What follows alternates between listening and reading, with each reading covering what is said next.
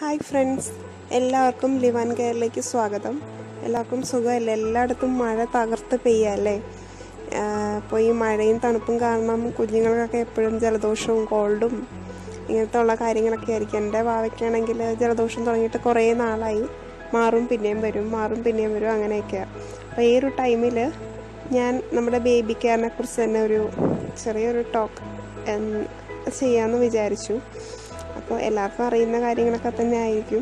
ചിലർക്ക് അറിയുന്ന കാര്യമാണെങ്കിലും അത് എല്ലാവർക്കും അക്സെപ്റ്റ് ചെയ്യാൻ പറ്റാത്ത കാര്യങ്ങളായിരിക്കും.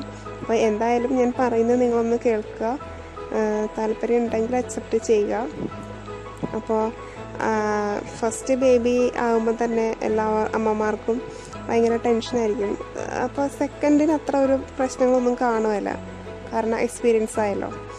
അപ്പോൾ ആദ്യത്തെ വാവ ആയി കഴിയുമ്പോൾ ന്യൂ ബോണിൽ കുഞ്ഞിന് ഉറക്കമൊന്നും കാണില്ല. അപ്പോൾ അമ്മമാരിങ്ങനെ ഇരുന്നിരുന്ന് അവർക്ക് കുറേ മെൻ്റലി കുറേ ഇഷ്യൂസൊക്കെ വരും. ടെൻഷനും ദേഷ്യവും വിഷമവും അതെല്ലാം അങ്ങനത്തെ ഒരു സൈഡ്, അതൊരു പ്രോബ്ലം. പിന്നെ ഇവർ കുഞ്ഞുങ്ങൾ ഫുഡ് കഴിക്കാറായാൽ എന്ത് കൊടുക്കും, ഏത് കൊടുക്കും. അപ്പോൾ ഇങ്ങനെ ഫുഡ് കൊടുക്കുന്ന ടൈം ആകുമ്പോൾ എല്ലാവരും പറയും ബിസ്ക്കറ്റ് കൊടുക്ക്, അത് കൊടുക്ക്, ഇങ്ങനത്തെ കൊടുക്കുക. അപ്പോൾ ചിലർക്ക് അതൊന്നും കൊടുക്കാൻ താല്പര്യം കാണില്ല. താല്പര്യം എന്നല്ല, കുഞ്ഞു വാവകൾക്ക് ഈ ബിസ്ക്കറ്റ്, ബേക്കറി ഐറ്റംസ് അങ്ങനത്തെ ഇതൊന്നും കൊടുക്കാതിരിക്കുന്നതാണ് ഏറ്റവും നല്ലത്. പിന്നെ പണ്ടൊക്കെ പൗഡറിൽ പൊട്ടും തൊട്ട് മറുകൊക്കെ തൊട്ട് പൗഡറൊക്കെ ഇട്ട് നല്ല ഒരുക്കി കിടത്തും. അപ്പോൾ പൊട്ട് മറുകൊന്നും വേണ്ടെന്നല്ല, പക്ഷേ ഈ പൗഡറിൻ്റെ ഉപയോഗം തീരെ കുറയ്ക്കുന്നത് തന്നെയാണ് നല്ലത്.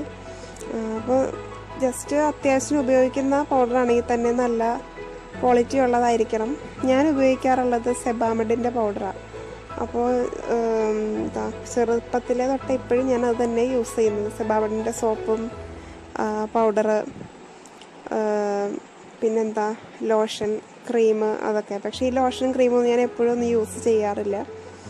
അപ്പോൾ അങ്ങനെ. പിന്നെ ഫുഡിൻ്റെ കാര്യങ്ങൾ വരികയാണെങ്കിൽ ബേക്കറി ഐറ്റംസ്, ബിസ്ക്കറ്റ് അതൊന്നും കൊടുക്കരുത്. അപ്പോൾ നമ്മളങ്ങനെ കൊടുക്കാതിരിക്കുമ്പോൾ നമ്മുടെ വീട്ടിലുള്ളവർ പറയും ഞങ്ങളും ഇതുപോലെ തന്നെ പിള്ളേരെ വളർത്തിയിട്ടുള്ളത്, ഞങ്ങളിതൊക്കെ കൊടുത്ത് തന്നെയാണ് വളർത്തിയത് എന്നൊക്കെ. ശരിയാണ്, അവരവരുടെ വ്യൂവിൽ പറയുന്നു. പക്ഷേ ഇപ്പോൾ കാലം മാറി. എല്ലാ പ്രോഡക്ട്സും, ഫുഡ് പ്രോഡക്ട്സ് എല്ലാം മാറി. എല്ലാത്തിലും കെമിക്കൽസും, നമ്മൾ പോലും അറിയാത്ത മുട്ടയെ വരെ ചൈനീസ് മുട്ടയെന്ന് പറഞ്ഞ് കെമിക്കലുള്ള സാധനങ്ങൾ ഇറങ്ങി തുടങ്ങി. അപ്പോൾ ബാക്കി എന്തിലാണ് നമ്മൾ വിശ്വസിക്കുന്നത്? അപ്പോൾ നമ്മൾ നമ്മുടെ കുഞ്ഞുങ്ങൾക്ക് ആഹാരം കൊടുക്കുമ്പോൾ അതിൻ്റെ ക്വാളിറ്റിയും അതെല്ലാം നോക്കി വേണം ചെയ്യാനായിട്ട്. കുഞ്ഞു കൊച്ചുങ്ങൾക്ക് ബിസ്ക്കറ്റിൻ്റെയോ ബേക്കറി ഐറ്റംസിൻ്റെയോ ഒന്നും ആവശ്യമില്ല. നമ്മൾ വീട്ടിൽ ഉണ്ടാക്കുന്ന ഫുഡ് തന്നെ കൊടുത്താൽ മതി.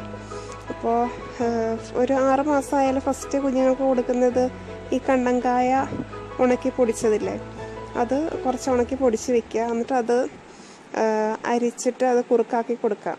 പിന്നെ ഏത്തക്കായ ഉണക്കി പൊടിച്ചത്, പിന്നെ കേപ്പ അല്ലെങ്കിൽ പഞ്ഞപ്പുല്ല് അങ്ങനെയൊക്കെ പറയുമല്ലോ, അത് കൊടുക്കാം. പിന്നെ കുറേ കൂടി കഴിഞ്ഞാൽ ചെറുപയർ പരിപ്പ് ഉപ്പിട്ട് വേവിച്ചിട്ട് നന്നായിട്ട് ഉടച്ചത്, ഉടച്ചില്ലെങ്കിൽ ഉടഞ്ഞ് വരും, അത് കുക്കറിലിട്ട് അടിക്കുമ്പോൾ. അപ്പോൾ അത് കൊടുക്കാം. അങ്ങനത്തെ ഫുഡ് ഐറ്റംസൊക്കെ കൊടുത്ത് നോക്കുക. പിന്നെ നല്ല അരി, അതായത് പൊടിയരി ആണെങ്കിലും യൂസ് ചെയ്യാം. കഞ്ഞി വെച്ചിട്ട് അത് ഉടച്ചോ, അല്ലെങ്കിൽ ഞാൻ ഉടച്ചും കൊടുക്കാറുണ്ട്, ചില സമയത്ത് മിക്സിയിൽ അരച്ചും കൊടുക്കാറുണ്ട്. മിക്സിയിൽ അരച്ച് കൊടുക്കരുതെന്നൊക്കെ പറയും, പക്ഷെ ഞാൻ അങ്ങനെ കൊടുക്കാറുണ്ടായിരുന്നു. അപ്പം അങ്ങനെയുള്ള ഫുഡുകളൊക്കെ കൂടുതൽ പ്രൊമോട്ട് ചെയ്യുക. പുറത്തുനിന്നുള്ള ഫുഡുകൾ കുഞ്ഞുങ്ങൾക്ക് ഭയങ്കരമായിട്ട് അലർജി ഉണ്ടാക്കും. നമുക്കറിയില്ല അതിലെന്തൊക്കെ സാധനങ്ങളൊക്കെ ചേർത്തിട്ടുള്ളതെന്നുള്ളത്.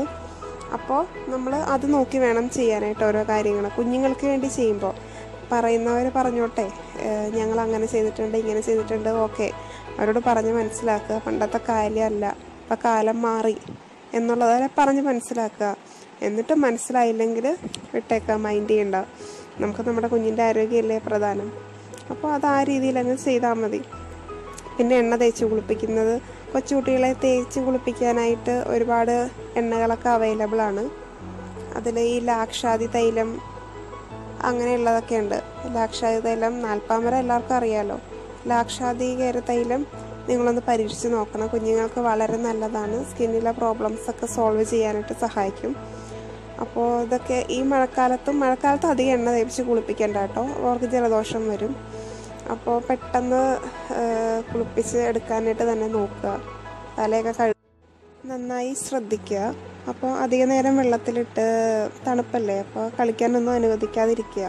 പിന്നെ കുളിപ്പിക്കുന്ന എണ്ണയുടെ കാര്യം ഞാൻ പറഞ്ഞതുപോലെ ലാക്ഷാദി തൈലം അല്ലെങ്കിൽ ലാക്ഷാദി വെളിച്ചെണ്ണ, ഇത് തന്നെ 2 തരമുണ്ട്. ചെറിയ ലാക്ഷാദിയുണ്ട്, വലിയ ലാക്ഷാദിയുണ്ട്. ചെറിയ ലാക്ഷാദിയാണ് കുഞ്ഞുങ്ങൾക്ക് വേണ്ടത്. അത് ഞാൻ കോട്ടയ്ക്കലിൻ്റെ യൂസ് ചെയ്യുന്നത്. കോട്ടയ്ക്കലിൻ്റെ തന്നെ നിങ്ങളും യൂസ് ചെയ്യാൻ നോക്കുക.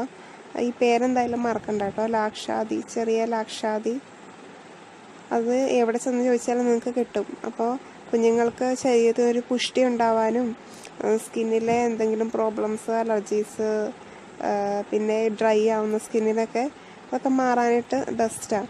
അപ്പോൾ എനിക്ക് തോന്നുന്നു അതൊരു 120 രൂപ, 110 ആ ഒരു റേഞ്ചിലൊക്കെ ഉള്ളൂ. കുറേ നാൾ ഉപയോഗിക്കാം. 200 മില്ലി ആണ് അതിൻ്റെ അളവ്.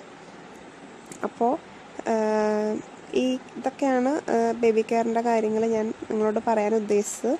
അപ്പോൾ ഫുഡിൻ്റെ കാര്യങ്ങൾ, പുറത്തുനിന്നുള്ള ഒരു ഫുഡും ബിസ്ക്കറ്റ്, ബേക്കറി ഐറ്റംസ് ഒന്നും വേണ്ട. പിന്നെ പൗഡറിൻ്റെ ഉപയോഗം കുറയ്ക്കുക. ബെസ്റ്റായിട്ട് ഞാൻ സജസ്റ്റ് ചെയ്യുന്നത് സെബാമെഡിൻ്റെ പ്രോഡക്റ്റുകളാണ് ബേബീസിന്. പിന്നെ ഉള്ളത് ഇതുപോലെ കുളിപ്പിക്കുന്ന കാര്യം, ലാക്ഷാദി തൈലം. നാൽപ്പാമരാതിയുടെ എല്ലാവർക്കും അറിയാമായിരിക്കുമല്ലോ. പിന്നെ രാസ്നാദി ചൂർണ്ണമൊക്കെ, അതൊക്കെ എല്ലാവർക്കും അറിയാവുന്ന കാര്യം തന്നെയല്ലേ. അപ്പോൾ ഇങ്ങനെയുള്ള കാര്യങ്ങളൊക്കെ കുഞ്ഞുങ്ങളുടെ കാര്യത്തിൽ ശ്രദ്ധിക്കുക. പിന്നെ രാത്രി ഒരുപാട് ലേറ്റായിട്ട് ദഹിക്കാൻ ബുദ്ധിമുട്ടുള്ള ആഹാരങ്ങളൊന്നും കൊടുക്കരുത്. മഴക്കാലം ആയതുകൊണ്ട് പ്രത്യേകിച്ച് എപ്പോഴും ചെറു ചൂടോടെയുള്ള ഫുഡുകളൊക്കെ കൊടുക്കാൻ നോക്കുക. തണുത്ത ഫുഡുകൾ കൊടുത്താൽ തന്നെ അവർക്ക് പെട്ടെന്ന് അലർജിക്കിറ്റിക് ആവാനും എന്തെങ്കിലും കോൾഡൊക്കെ വരാനായിട്ടൊക്കെ ഉള്ള ചാൻസ് ഉണ്ട്. പിന്നെ ഫ്രിഡ്ജിൽ നിന്ന് ഉടനെ എടുത്ത ഫ്രൂട്ട്സ്, അങ്ങനത്തെ ഐറ്റംസൊക്കെ കൊടുക്കാതിരിക്കുക. പിന്നെ ഐസ്ക്രീം ഒക്കെ കൊടുക്കുന്നവരുണ്ട് കേട്ടോ. നിങ്ങൾ ഐസ്ക്രീം ഒന്നും കുഞ്ഞു കുട്ടികൾക്ക് കൊടുക്കാതിരിക്കുന്നത് തന്നെ നല്ലത്. അതായത് കുഞ്ഞു കുട്ടികൾ 1 വയസ്സൊക്കെ ഉള്ള പാവകളില്ലേ, അവർക്കൊന്നും ഐസ്ക്രീം ഒന്നും കൊടുക്കാതിരിക്കുന്നതാണ് ഏറ്റവും നല്ലത്. പിന്നെ സ്വീറ്റ്സ്, അങ്ങനത്തെ കാര്യങ്ങളൊക്കെ അവോയ്ഡ് ചെയ്യുക. ഇതൊക്കെ നോക്കിയാൽ തന്നെ കുഞ്ഞുങ്ങളുടെ ആരോഗ്യം ഒരുവിധമൊക്കെ നന്നായിട്ട് ശ്രദ്ധിക്കാൻ പറ്റും. പിന്നെ ഇപ്പോൾ ഈ ഒരു ക്ലൈമറ്റിൽ എങ്ങനെയൊക്കെ നോക്കിയാലും ജലദോഷവും പനിയൊക്കെ എപ്പോഴും വരും.